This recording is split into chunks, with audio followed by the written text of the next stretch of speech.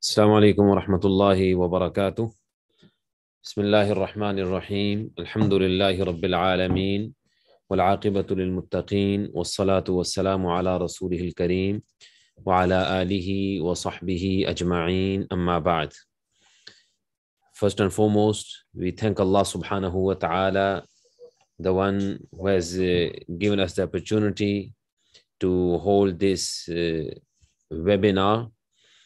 And secondly, I would like to apologize on behalf of the Masjid for a technical issue we just faced.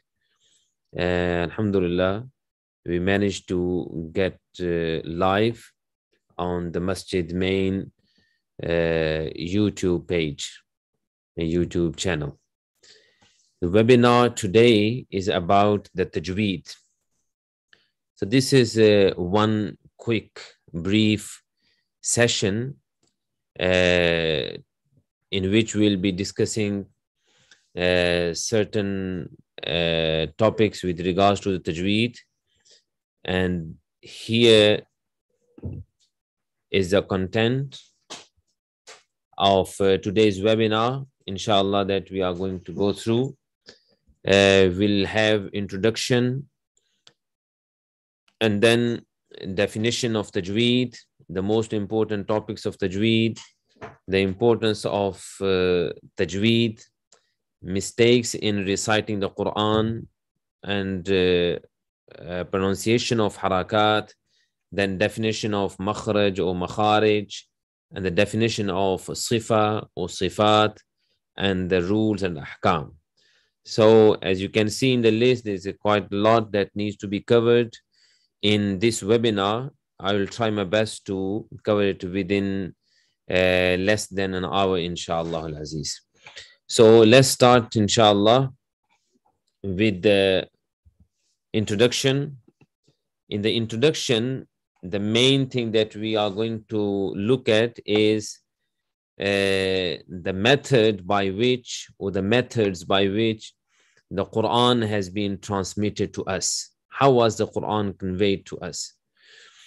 The Quran, the book of Allah subhanahu wa ta'ala, reached us by the following two ways.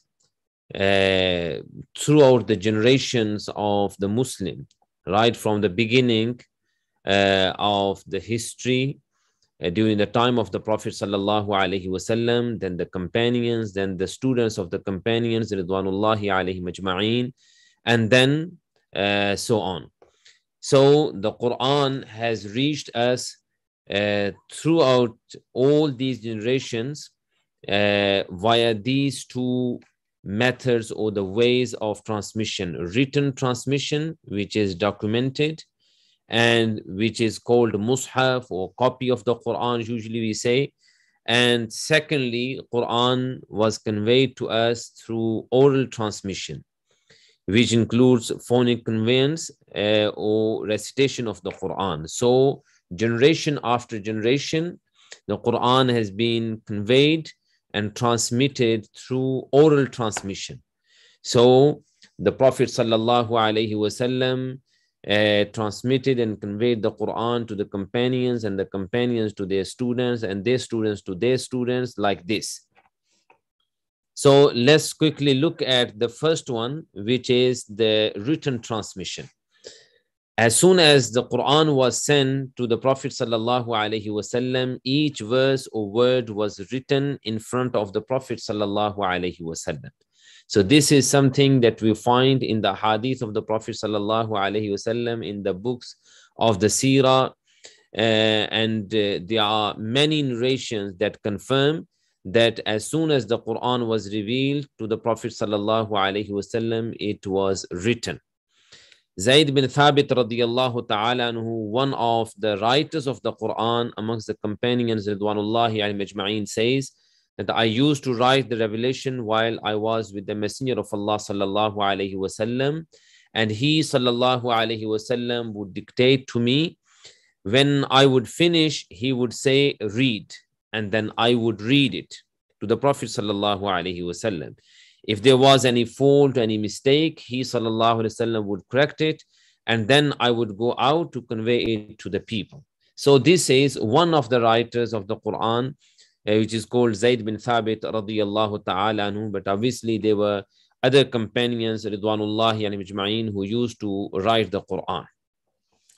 Then the companions would write the Quran on the pieces of wood, palm leaves, parchments, or whatever was available to them. They would write those verses that would have been revealed to the Prophet sallallahu alaihi wasallam. And then each companion, such as Zayd bin Thabit radiyallahu ta'ala anhu, Abdullah ibn Mas'ud radiyallahu ta'ala anhu, Ali radiyallahu ta'ala anhu, and other companions, ridwanullahi alayhim ajma'in, those who knew how to write.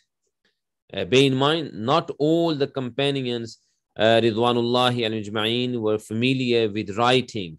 There were some who used to write and they learned the writing, so they were the one who used to write the Quran. So the companion ridwanullahi alayhim ajma'in, those who would write the Quran or the revelation or the verses of the Quran, they would write and then they would keep their scroll or their copies with them.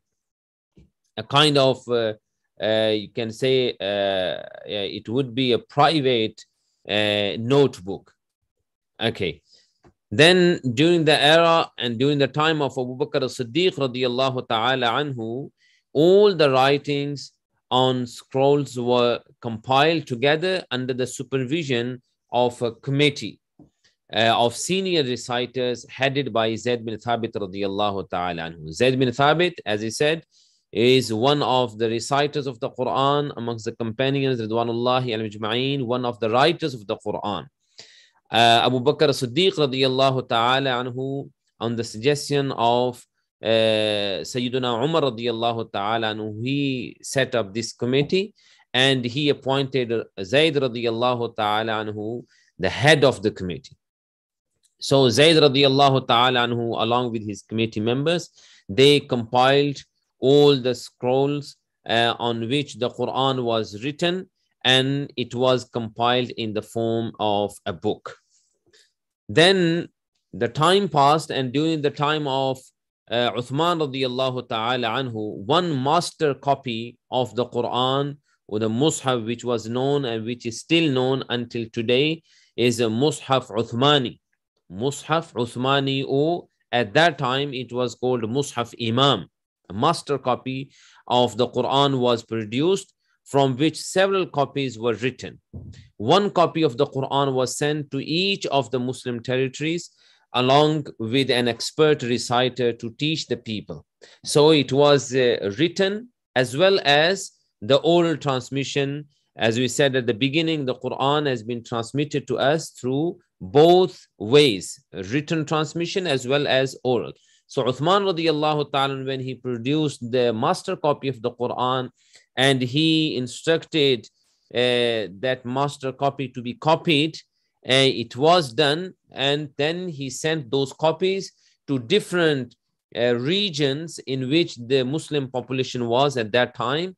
And Uthman radiyallahu ta'ala, when he sent those copies of the Quran, he sent also an expert reciter of the Quran who could teach people how to read from that copy.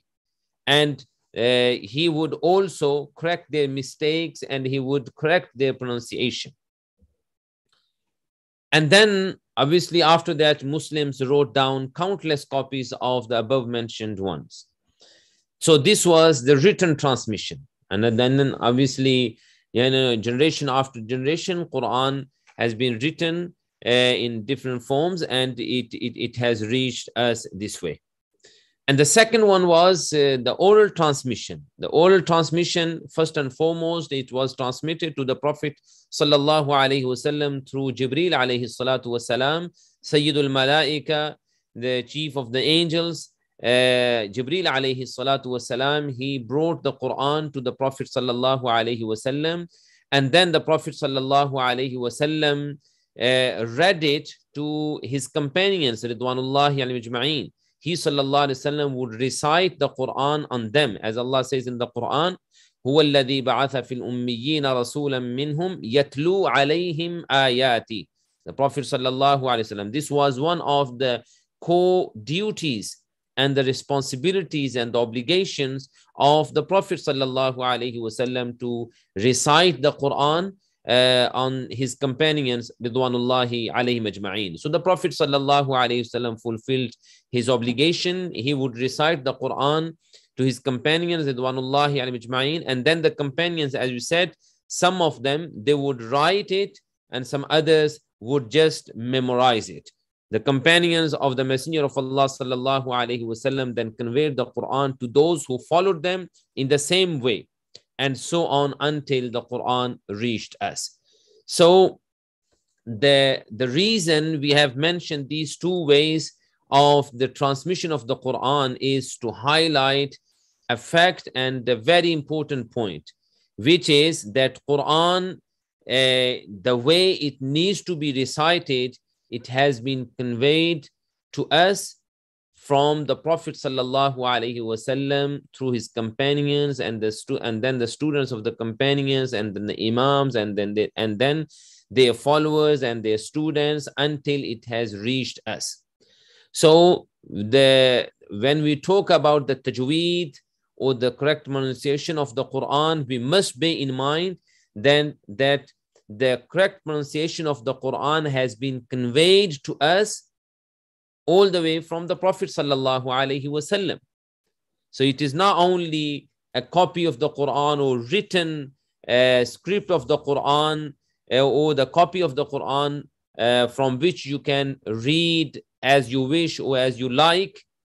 Rather, it is also important to read the Quran the way it has been orally transmitted to us. And when we say, that we have to read the Quran the way it has been orally transmitted to us, we actually refer to the rules of the Tajweed. So now let's move on to this topic of Tajweed, the definition of Tajweed. What does Tajweed mean? Lexically or linguistically, Tajweed means to make something better. From jawwada, yujawwidu, tajweed, to make something better or to improve something. So this is the linguistic meaning of the word tajweed. Technically, when we say a science of the Quran, which is known as tajweed, it actually refers to the science through which the knowledge of correct pronunciation of Arabic letters is achieved by learning their articulation points and their characteristics, as well as the rules that originate in them. So there are three things: the articulation points, then also the characteristics of the letters, and also the related rules. And we'll discuss inshallah shortly in a bit of detail. Okay. So the most important topics of the tajweed are three. So this is when we say that, we want to learn tajweed, or you say that you want to learn tajweed. So these are the three main areas you should be focusing on, or you need to focus on. Okay. Tajweed or learning tajweed is not a rocket science that, you do one day, you start, and then within a week or within few hours you finish. No. Rather, you have to go through the details of these three topics: Makharijul Huruf, Sifatul Huruf, and Al-Ahkam. Makharijul Huruf means articulation points of Arabic letters. Sifatul Huruf refers to characteristics of letters, and Al-Ahkam refers to the rules, such as we are going to mention later, inshallah. Okay, so these are the things. So we are going to go through the the details of this. But before that, it is important to understand the importance of tajweed. Reading the Quran, and everyone must pay attention to this. Reading the Quran with correct pronunciation of letters is obligatory, and it is fard, it is wajib. Okay, reading the Quran with correct pronunciation is the obligation upon every single Muslim. So it means that you cannot escape this obligation by presenting an excuse that you do not know how to pronounce the Quran correctly, or you have never studied Tajweed. Studying the rules of Tajweed is highly recommended. So you don't necessarily have to know the names of the rules. You don't have to know the names of the rules. As long as your pronunciation is correct, it is sufficient. But it is highly recommended that you learn the Tajweed rules, because this is the science by which or through which you improve you learn the pronunciation of the letters of the Quran. And the scholars, may Allah subhanahu wa ta'ala have mercy upon them, those who have compiled these rules, and they have made easy for us the pronunciation of the letters of the Quran. So that is why it is very important to understand that reading the Quran with correct pronunciation is obligatory. And when we say something obligatory in the religion of Allah, or something compulsory or wajib or fard, it means if you do not fulfill it, you will be sinful. It is that important, because we are going to mention shortly, if you do not read the Quran the way it needs to be read, if you do not recite the Quran with correct pronunciation, then it means what? You will be reading wrong letters. You will be pronouncing the letters incorrectly. And when you pronounce a letter incorrectly, it can change the meaning. And when it changes the meaning, this is because of which you are going to be sinful. That is why it is important to also understand that there are some mistakes in reciting the Quran. And if you know these mistakes and how these mistakes are made, then you may understand the importance of Tajweed and significance of Tajweed, or the reason why learning Tajweed or the rules of Tajweed is so important and so crucial when it comes to the reading and the recitation of the Quran.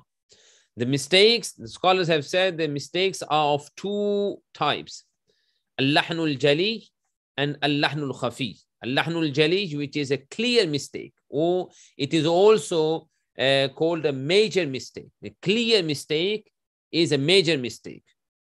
And al-lahnul khafi is a hidden mistake, which is a minor mistake. Okay. It is called clear mistake because anyone who is familiar with the Arabic language, not even with the Tajweed rules, the one who knows the Arabic language, he can pick up that mistake and it will be classed as a major mistake. Even an ordinary person who knows the correct pronunciation of the Arabic letters, not necessarily the Quran, okay? So he can pick up that mistake, and that mistake, that kind of mistake is called major mistake. And we are going to give some examples of this, inshallah. And the hidden mistake is the mistake that those who are well versed with the science of Tajweed, they can pick up that mistake. Okay. Let's look at some of the examples of clear mistakes. Okay. Mainly, you can categorize them into 4 categories. Okay. The first one is changing haraka. Changing haraka. For example, in Surah Al-Fatiha, we read صِرَاطَ الَّذِينَ أَنْعَمْتَ عَلَيْهِمْ أَنْعَمْتَ عَلَيْهِمْ. If you were to read Dhamma on ta, instead of saying an'amta, you say an'amtu, it will change the meaning. Because in the ayah you say صِرَاطَ الَّذِينَ أَنْعَمْتَ عَلَيْهِمْ, because this ayah is linked to the previous ayah in which we ask Allah subhanahu wa ta'ala to guide us to the straight path. And صِرَاطَ الَّذِينَ أَنْعَمْتَ عَلَيْهِمْ means, oh Allah, guide us O Allah, guide us to the path of those on whom you have bestowed your favors. O Allah, you have bestowed your favors. But if you say an'amtu, it will mean, O Allah, guide me to the path of those on whom I have bestowed my favors. Na'udhu billah. Who are you to bestow your favors upon people? Okay, so it changes the meaning. Just a small negligence or carelessness or ignorance can change the meaning. That is why it is a major mistake. The second example is changing a letter. So in the Quran, Allah subhanahu wa ta'ala says they use the word فَكَثَّرَكُمْ وَاذْكُرُوا إِذْ أَنْتُمْ قَلِيلًا فَكَثَّرَكُمْ. So Allah says that you were small in number and Allah has increased you. Okay, so instead of saying kathara, which is with tha, you say kassarakum. Fakassarakum. Kassara means he broke you. So it changes the meaning completely. Likewise, stretching the letter that should not be stretched, or the letter that must not be stretched.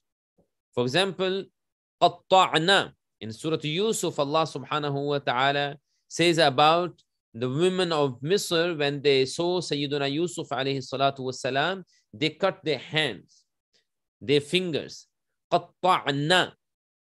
So if you stretch na, it means you have added alif. And when you added alif, it changed the meaning. Qatta'na means they, those female, they cut their fingers. And qatta'na means we cut their fingers. So it changes the meaning just because of this small mistake. Although it is, we may consider it small, but in reality it is a major mistake because it changes the meaning. Likewise, shortening. The letters that needs to be stretched, you don't stretch it. It is a mistake. For example, Allah subhanahu wa ta'ala says in the Quran, خَلَقْنَا إِنَّا خَلَقْنَا الْإِنسَانَ وَإِنَّا خَلَقْنَاهُ وَلَقَدْ خَلَقْنَا. Allah says, we created. Obviously, Allah subhanahu wa ta'ala is the creator, and He says, we created. So, khalaqna, when you pronounce khalaqna, you have to stretch the sound of noon because there is alif after noon. But if you don't stretch it and you read it khalaqna, khalaqna means those females created. So, who are you created by? By Allah or by females? So it changes the meaning. That is why the scholars have said it changes the meaning, hence it nullifies the prayer. Na'udhu billahi min dhalik. Look at the ruling and the verdict of the scholars. That, if you don't pronounce the letters of the Quran properly, the way the Quran needs to be recited, if you don't recite that way, then it can change the meaning. And when it changes the meaning, then it affects your salah and actually destroys your salah. Okay, so that is why it is crucial, it is compulsory upon every single Muslim to recite the Quran the way it needs to be recited, i.e. with correct pronunciation. With correct pronunciation, it is important. Okay, the other type of mistake we said is the hidden mistake. Hidden mistake means a minor mistake which may not change the meaning, but it is against the etiquettes of the Quran or etiquettes of the reading of the Quran. Okay, for example, here we have mad. In Surah Al-Fatiha, on the last word you say غير المغضوب عليهم ولا الضالين. So you have to stretch it. You have to stretch it. You have to stretch it. If you don't stretch, then and you say ولا الضالين, Okay, although it does not change the meaning, but it is not the way of reading the Quran or this particular word. This is not the way by which the Prophet sallallahu alaihi wasallam taught Surah Al-Fatiha to his companions. This is not the way by which the companions taught Surah Al-Fatiha to their students. Rather, the way the Prophet sallallahu alaihi wasallam taught his companions was to stretch وَلَضَّالِّينَ. Why? Because of what we said at the beginning, the Quran has been transmitted to us through oral transmission, orally. So each teacher has recited the Quran to his students, or the student has read it to the teacher, and teacher has corrected the mistakes. Likewise, inna, which is with it is called ghunna, when you hold the sound of the noon in the nose and you say innal ladina. If you don't say innal ladina, rather you say innal ladina, although it does not change the meaning, but it is against the rules of the recitation of the Quran. Likewise, adding ghunna. So an'amta, you are not supposed to hold the sound of the noon in the nose. So you are not supposed to say an'amta. But if you do so, although it does not change the meaning, but it is not the correct way to pronounce. So it actually distorts the perfection of the recitation. It is considered negligence towards the Quran. It means you are not actually giving the Quran its due respect or its due right. Okay. Okay. People usually make mistake in the pronunciation of harakat. And this is something that is very, very serious. Very serious. So harakat is the plural of haraka. Haraka means movement. Basically, it refers to vowels. So there are three, fatha, dhamma, kasra. Fatha, which is, as you say, ba. Dhamma is bu. And kasra is bi. So the linguistic meaning of these words is fatha means to open. And you say it is called fatha because when you pronounce, your mouth or your lips actually open. You say ba. And likewise, when you say dhamma, your lips actually join and you say bu. And kasra, it is as you are breaking something, bi, ti, thi. So that is why these harakat or these vowels are named with these words or these names, fatha, dhamma, and kasra. Okay. And the opposite of haraka is the sukoon, which means linguistically it means being still. Okay, and it refers to consonants, and it is as you hold the sound and you make the sound still. When you say, for example, ab, ib, ub, uat, it, ut. So the sound is becomes still. And then the another one you have shadda, which is basically means actually strong. And the letter that has shadda, it is actually pronounced with emphasis and strongly. Okay. So, for example, the word rabba, you will pronounce it, you will pronounce the ba twice. Rabba, rab, as you have pronounced first ba rab, and then second ba ba, rabba, rabbi, rabbu, like this. Okay. And if you stretch those harakat, they create the sound of additional letter. For example, if you were to stretch fatha, so instead of ba, you say ba. When you say ba, it means you have pronounced ba and alif, ba. Likewise, if you stretch dhamma and you say, instead of saying boo, you say boo, you stretch, the sound has created wow. Likewise, kasra, when you say b, if you stretch it and you say b, it is as if you have created ya here. That is why it is very important to understand where the haraka or which letter needs to be stretched and which letter should not be stretched.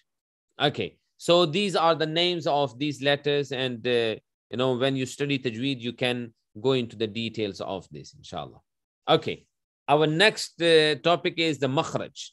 Makhraj, what is makhraj? And this is something those who are familiar with the name Tajweed or with the letter Tajweed, you must know, you must have heard this word makhraj, makhraj. Makhraj, again, linguistically, or the literal meaning of the word makhraj is the exit. Okay. For those who have traveled to Saudi Arabia or to other Arab countries, if you have traveled on motorway, you must have seen the sign on the motorway. Wherever there is exit, there is this sign makhraj. Makhraj, it is written makhraj, means this is the exit. And technically, when we talk about the science of Tajweed and we use the word makhraj, it means the place or the spot where the sound of the letter comes from. And i.e., it is articulation point. For example, when I say ba, ba, so the ba is pronounced with these with the two lips. So the makhraj of ba is the lips. Okay. So, and when I say ta, ta, obviously ta is not pronounced from lips, rather it is pronounced from the tongue, and tongue touches a particular spot within the mouth. So that is the makhraj of ta. So makhraj is actually the spot or the place from which the letter is pronounced. So makhraj is a singular, and the plural of the makhraj of the word makhraj is makharij. Makhraj is singular and makharij is plural. Okay.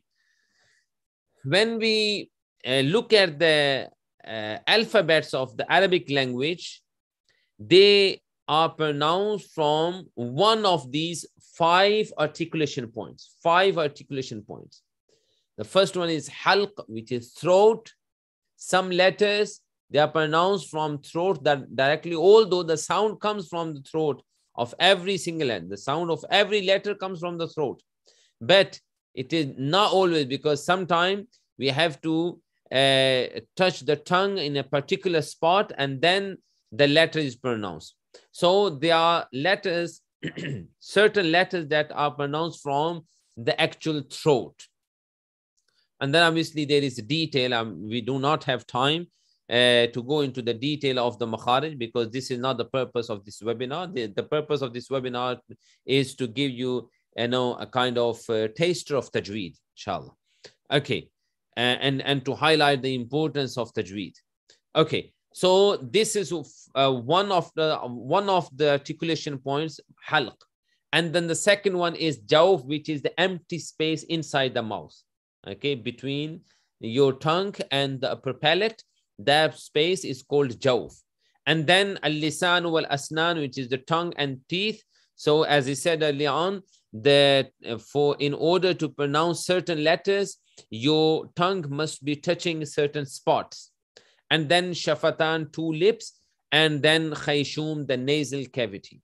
So these are the 5 makharij. So when you study Tajweed, you basically look at these makharij and you learn, and you learn about each letter and the makhraj of each letter.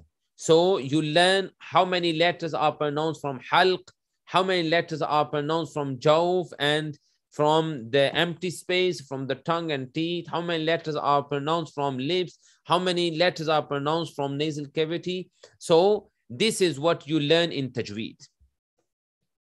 Okay, so here is actually the table of all these makharij, and as I said, 5. So from halq, 6 letters are pronounced. From jawf, 2 letters, or altogether 5 letters are pronounced. And then from tongue and teeth, this is the list of the letters that are pronounced from tongue and teeth. And then from lips, 4 letters are pronounced, and from nasal cavity, 2 letters are pronounced, and some of the letters are pronounced from 2 spots. As you can see, qaf and ka.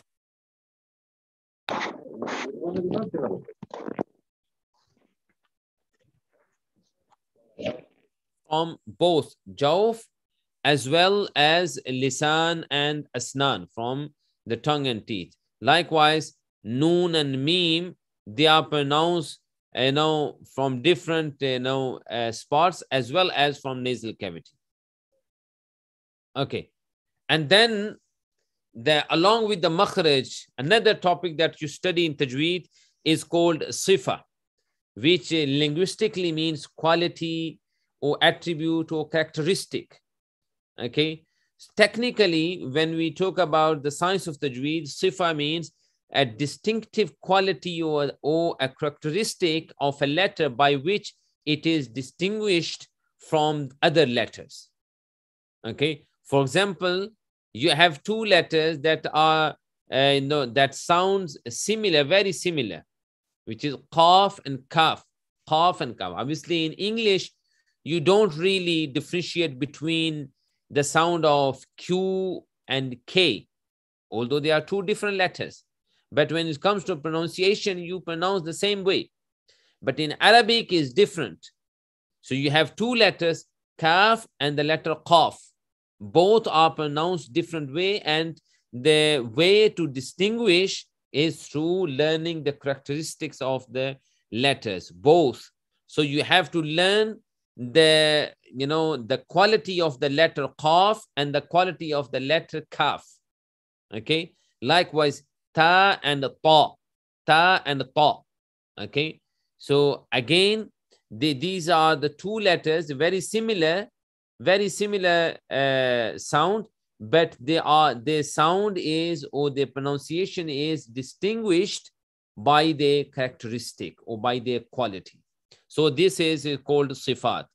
And then obviously when it comes to sifat, there is a detail of the sifat. There are different type of sifat. There are characteristics that has opposite, and there are other characteristics that have no opposite. And then you have a sifat al-arida, the incidental characteristics, or the characteristics that are found occasionally. So for example, the characteristics with opposite are these four. They are categorized, they are divided into four groups. So you have apparent, and then the opposite of apparent is a whisper. So the sound, there are some letters that have a clear and apparent sound. The other letters have a whisper sound. Okay, likewise, some letters are pronounced with full strength, and the other letters are pronounced with softness. And there are some that are in between. And then you have the letters that are pronounced with elevation of the tongue. Some others, they are pronounced while the tongue is lowered. And then there are letters that are pronounced with adhesion, meaning when you pronounce, your tongue actually stuck, your tongue sticks to the upper palate. And there are other letters that when you pronounce them, you don't actually, or your tongue doesn't stick to the upper palate. Rather, the empty space remains open. So these are the characteristics that are known as characteristics with opposites. And then, here is the detail of altogether there are 9. Okay, and then the characteristics without opposites. So there are other 8 characteristics. Some of the letters have these characteristics, not all of them. Okay, so some letters have these characteristics. For example, a safir means whistling. So when you whistle, when you pronounce those letters, the sound of whistle comes, such as the letter of sin, sad, za, like this. Okay, so these are the characteristics specifically for certain letters. And then you have some characteristics that are found in the letters in certain conditions, and they are absent in certain conditions. For example, there are letters that are pronounced sometimes heavy, sometimes light. For example, a ra. Okay, these are 4 ra, and the letter lam in the word Allah, and alif and noon. For example, a ra, you don't always pronounce ra heavy. Rather, sometimes you have to pronounce ra light. Okay, for example, when you say Ar-Rahmanir Rahim, Ar-Rahmanir Rahim, within Surah Al-Fatiha, later you say Ghayri. You don't say Ghayri, no, Ri, Ghayri. So sometimes ra is pronounced heavy, sometimes is light. So these are the temporary characteristics of the letters. And then within Tajweed, you also study different rules, okay? Rules of the letters called Haruf al-Qamariya and Shamsiya, and rules of Noon, when there is Sukun on Noon, rules of Tanween, rules of Meme, rules of stretching and shortening, or lengthening and shortening, the rules of stopping, where you should be stopping, and where is permissible to stop, where is you must stop, where you cannot stop. So all these rules are also taught in Tajweed. Okay. So now actually, unfortunately, we can't take live questions, but inshallah, so this was a short kind of quick Tajweed taster.